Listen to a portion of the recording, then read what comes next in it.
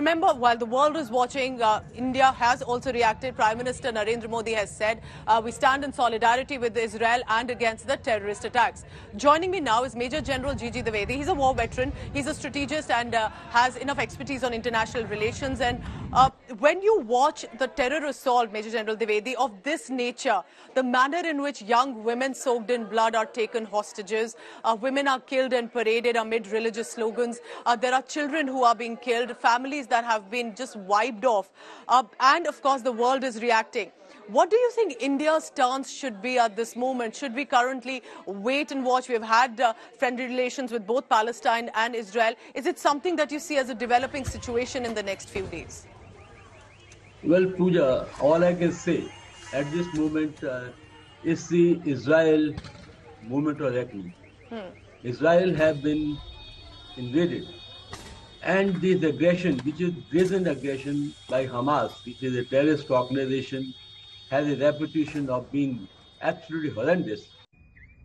And what we are seeing are the actual, the way the terrorist organization operate. What is the terrorist organization? Basically, tools and techniques.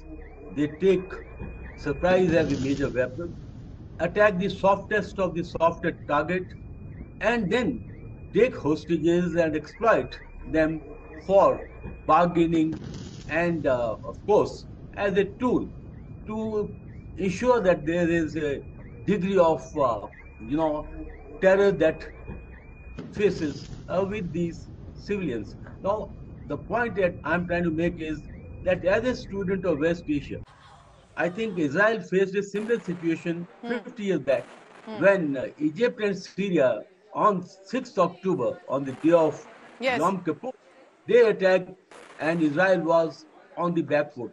But the point is, Israel as a nation has tremendous resilience to come back. And that's what we are seeing, that they absorbed the initial shock, they stabilized the situation, and now they are on the offensive. Now, you asked me a very particular question as to what India should do.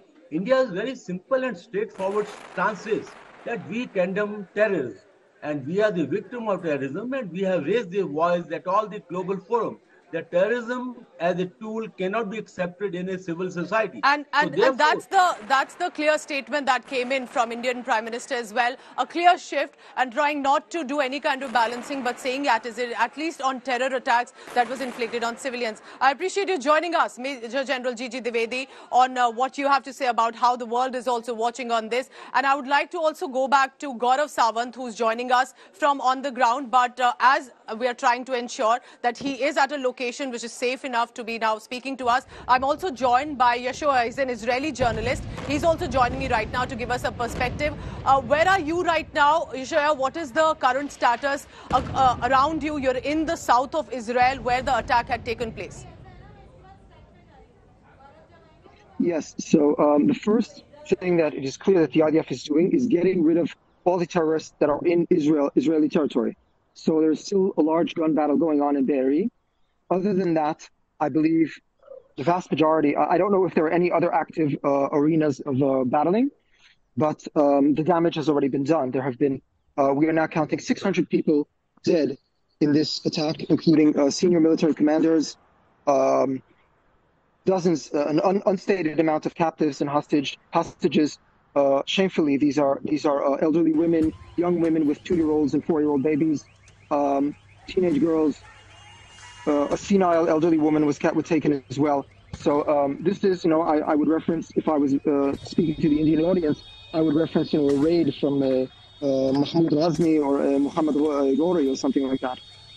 This was devastation, horrific violence. And at this point, the IDF is amassing tens of thousands of troops along the border, and a counterattack will come, and it's a question of when and what its objectives will be. All right, Yeshua, thank you so much for joining us with the ground update coming in from the south of Israel where the attack has taken place.